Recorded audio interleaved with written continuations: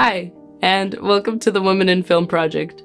We are a group of Mount San Antonio college students pursuing careers in filmmaking, and we wanted to take you down this journey with us as we explore the history of the film industry as it relates to women. But as young aspiring filmmakers, we didn't really know where to begin as women are so rarely talked about in film. So we asked ourselves, where's a great place to start? Google. In the 2017 Celluloid report, it found that of the top 250 grossing Hollywood films, women accounted for only 18% of all directors, writers, producers, editors, and cinematographers employed. Directors Kathryn Bigelow, Chloe Zhao, and Jane Campion are the only female directors to ever win Best Director at the Academy Awards, and only 7 women have ever been nominated. So we wanted to create a project centered around women and all genders in film. Those who came before us, those who are in the industry, and those who will be in the industry. Join us as we explore women in film.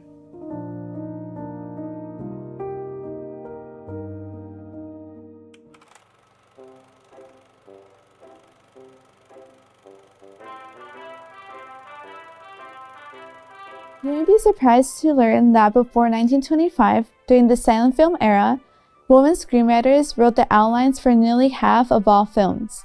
In fact, female screenwriters were highly desirable in the early years of cinema. One of the most famous female pioneering screenwriters at the time was June Mathis. Considered a screenwriting legend, she most famously discovered Rudolph Valentino, the cultural film icon and silent movie star. She was well known for her sharp narratives and careful preparation of a script for shooting, therefore creating great efficiencies for the studio.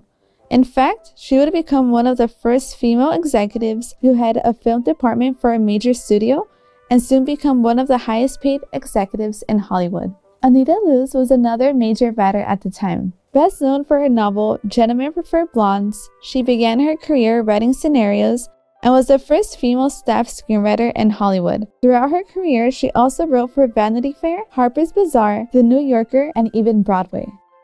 Frances Marion is often cited as one of the most famous female screenwriters of the 20th century. During the course of her career, she wrote over 325 scripts and was the first screenwriter to win 2 Academy Awards. At one point, she was the highest paid screenwriter in Hollywood, and in 1933 became the first vice president of the now known Writers Guild of America. A great number of women found work as editors. Editing in the silent era was considered menial and tedious work, similar to knitting and sewing, and it became common for young women with no professional training to be hired as cutters. The first editor to mention is Anne Boschens, who collaborated with director Cecil B. DeMille for more than 40 years. When the Academy Award for Best Film Editing was created in 1934, Boschens received one of the 3 nominations for her editing of Cleopatra. She later won the Academy Award in 1940 and became the first woman to win the Oscar in that category. Dede Allen also left her mark on the editing world. One of cinema's all-time celebrated auteur film editors, she edited classic films such as The Hustler, Bonnie and Clyde, Dog Day Afternoon, and Reds. Allen also pioneered the use of audio overlaps and utilized emotional jump cuts. Other incredible female editors who also made their mark during the 20th century include Anne V. Coates, Verna Fields, Margaret Booth, Sally Menke, Thelma Schoonmaker, and more. When the film industry was developing in the late 1890s to the early 1910s, working in film wasn't considered a profession, but rather a hobby. It was unsteady work and required people willing to learn on the job. However, this openness created opportunities for women who were often excluded out of other established industries to enter film and become creative forces. Alice Guy Blaché was one of those women. She was one of the first filmmakers to make a narrative fiction film, The Fairy of the Cabbages, in 1896, and the first woman to direct a film. It's believed that from 1896 to 1906, she was probably the only female filmmaker in the world. She also dared to push boundaries, experimenting with Gaumont's Chronofilm Sync sound system,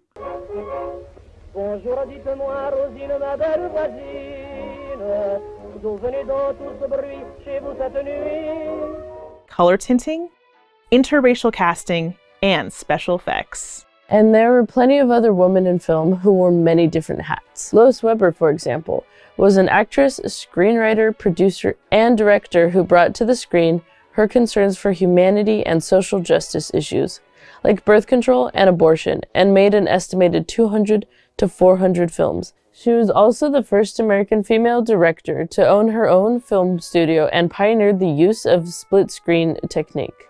Another female film zenith was Mary Pickford, an actress and producer whose career spanned 5 decades. She co-founded Pickford Fairbanks Studios and United Artists, and was one of the 36 founders of the Academy of Motion Picture Arts and Sciences. While all the women we mentioned were film pioneers in their own right, we also wanted to mention women of color, who are often too forgotten and erased from the history books. Tressie Souders, for example, was the first African-American woman to direct a feature film, A Woman's Error, in 1922. Then there was Maria P. Williams, the first African-American woman to produce the film The Flames of Wrath in 1923. Esther Eng, a Cantonese-American film director, is notably the first to direct Chinese-language films in the United States. She was recognized as a queer female pioneer who crossed the boundaries of race, language, culture, and gender. Women of color were often erased from Hollywood at that time and not credited for their work. But they still existed and set the precedent for future generations of women and all genders to come. And there's so many other historically important women we could have talked about today, like the 8-time Oscar-winning costume designer Edith Head, or the first female cinematographer to be accepted into the ASC, Geraldine Brienne Murphy, or the iconic writer, director, actor, producer, legend Ida Lupino, and so many others who paved the way for us. And hopefully this inspires others to do their own deep dives into the work of these incredible women. And thank you for joining us on this journey as we discovered the fabulous pioneering women in film.